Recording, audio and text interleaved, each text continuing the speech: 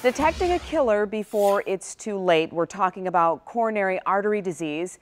It is not an illness that you typically associate with a child. But doctors say when teen athletes collapse, it's often the culprit, and in most cases, the first symptom is death. 7 Action News reporter Mouch.Teresa introduces us to a teen who got the terrifying diagnosis. If a room was dull, he would always brighten it up. Was there something we could have done? Was there a test that could have been given that would have seen something? It's a parent's worst nightmare, a child collapsing during an athletic event.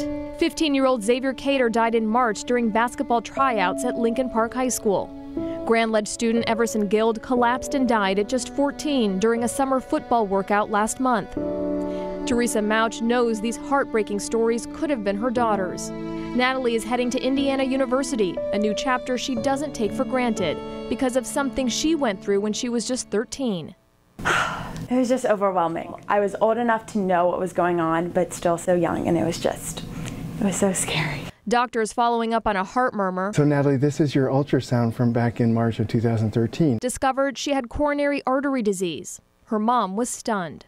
To look at her when she was growing up, you would never think there's anything wrong with her. She had no symptoms, and that's typically how cases like Natalie's go. These patients are at risk for sudden death, and usually that's their first symptoms. To better explain the condition, Dr. Tom Kimball drew it for us. Her right coronary artery did not come off the proper location. It came off here and coursed over in this direction. So it ran between two other major vessels. When those vessels pumped more blood during something like exercise and Natalie played volleyball, they ran the risk of crowding out the artery, which could lead to cardiac arrest. Terrifying. Yeah. Open heart surgery, If we chose not to do it, it was like a time bomb. allowed doctors to move the artery where it needed to be. Her prognosis now is excellent. Every day.